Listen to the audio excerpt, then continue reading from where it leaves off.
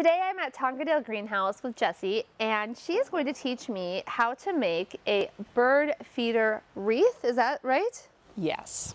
Okay, I love to sit inside and watch the birds out my window, especially during the winter. It's so, just sort of like feels, I don't know, reminds you that spring might be coming at some point. Kind of peaceful. Yeah, it's so nice. Okay, so what are we doing here today? Well, for the one time in my life, I got out my KitchenAid mixer just to mix bird seed. But actually, this is an improved technique because mixing it with a spoon is very arduous. So we're going to use the mixer with this paddle attachment. It sounds like you use your mixer about as often as I use mine. Right. Okay. But this is a very good application. Yeah. And they look nice. Yeah. They're so pretty. So we're going to start with 2 packets of gelatin. Okay. Because we need this to stick together. So here's your packets. Why don't you do one and I'll do one. All right. Gelatin. These are all things you can get at the grocery store. I did, actually, I stopped at the hardware store to get the bird seed. It was really fun because you can scoop out of the bins, and I bought these buckets. And it was just so exciting. Bulk bird seed, okay. 1 cup of water. So 2 packs of gelatin. 1 cup of water. 1 cup water. And then you're going to whisk it together while I get the next thing ready. So you're going to whisk the gelatin and water. Is this in the way? No, it's fine. I got it. It's not exact.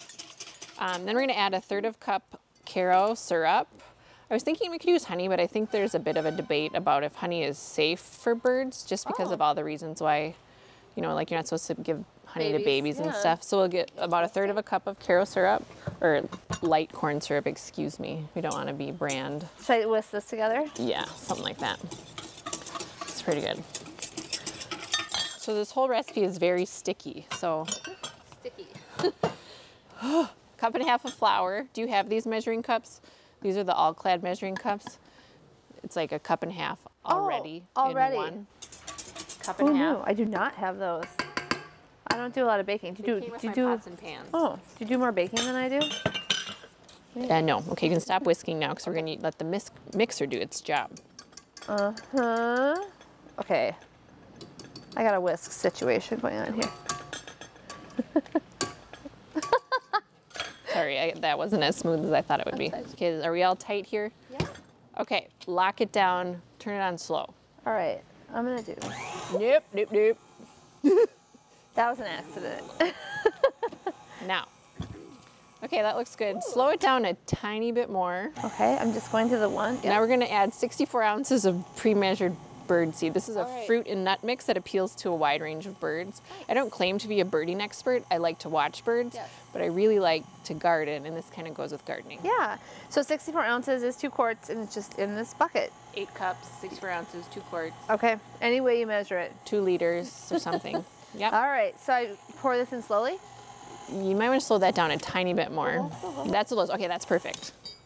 Okay, pour it in. Well, you can turn it on and pour it in, yeah. Do it all at once, you know, like adding your dry ingredients last. See, this is the sticky part. Okay. So that's why we need the mixer. All right, so that's done. I'm already sticky. I know.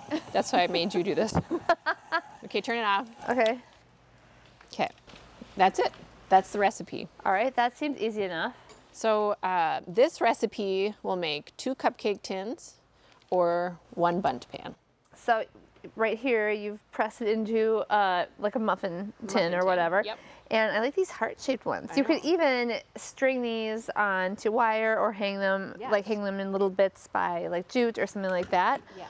Okay, but we are going to make the bundt pan. The bundt pan recipe today, which I love. I love the way this looks. This would be great hanging from a tree. Okay. So next, we gotta spray it down. So spray the bundt pan so the recipe doesn't stick. Spray your spoons. Don't touch that. Okay. Spray your fingers. Don't touch it. Other one. Give me the other. Okay. Okay. Okay. Now, let's fill her up. With our spoons? Yeah. Or whatever. You greased up your hands. Yeah. Take that off. Clearly, I've not used my mixer. Got it. All right. I think the spoons are more important when you're doing the cupcakes, but you got to have some sort of a tool. Here, maybe you scoop and I'll hold. Yes. Okay. Ooh, this looks delicious for the birds. I think it looks delicious for me, but I don't think humans are supposed to eat birdseed. It is so pretty. This would be a nice gift to bring somebody to. Yes, totally. And again, the kids could easily be involved in this. Oh yeah, and actually my daughter helped me when we were putting one of these together, and she loved it because it's like really easy measuring. You don't have to be like, okay, the flour has to be perfect. Right. You know, for a 4-year-old, this is an easy project. We're almost there. That was 64 ounces of birdseed. Okay. Great. Okay.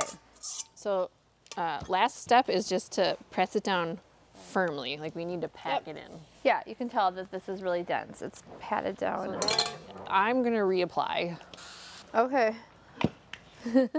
I have never put cooking spray on my hands before. Do you ever make those cornflake wreaths at Christmas time? I do, and actually it sticks to my hands every time, so who knew? I take the butter and I go like this. Yeah. Yeah. Same thing. Okay. So how long before this sets up?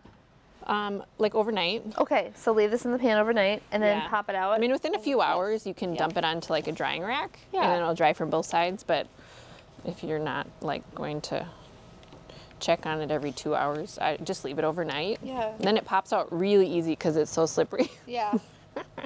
That was such an easy recipe and an excuse to use our stand mixers, which it sounds like we need. Yes. So I want to show off this adorable wreath you made using the heart shapes because it's so cute. You just use some wire, tied some ribbon. So find scraps of decorative ribbon and just put this out for the birds. I think it's so fun. Isn't it darling? It's amazing. Thank you so much for being with us again. You're welcome. Yeah. Don't pick this up. Why? You think it's gonna break? Yeah, I know it's gonna break. It's not gonna break. It's very firm. Okay.